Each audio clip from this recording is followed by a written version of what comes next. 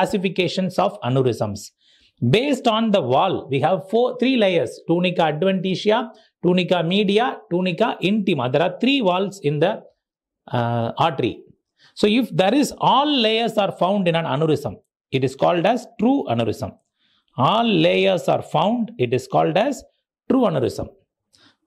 If some layers are missing, so missing layers is called as false aneurysm.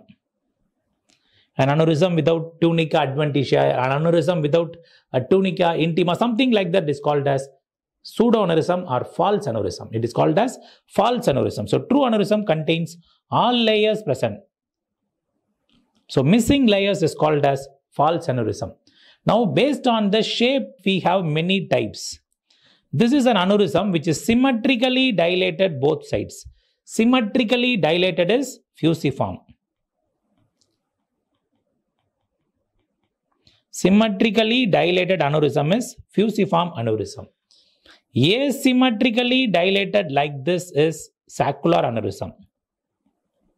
Asymmetric dilated is saccular aneurysm.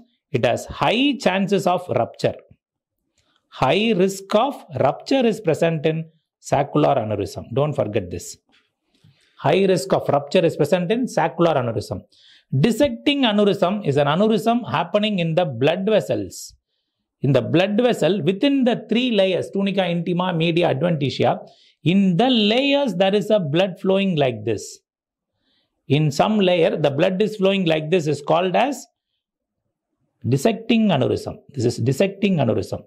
So in the three layers, there is a false lumen created. That is called as dissecting aneurysm. False lumen is created, is called as dissecting aneurysm. So saccular aneurysm is having high risk of rupture in the aneurysms. Compared to fusiform, saccular has more risk of ruptures.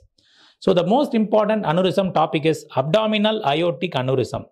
And the most common site of aortic aneurysm is usually in the infrarenal aorta, as shown in the picture.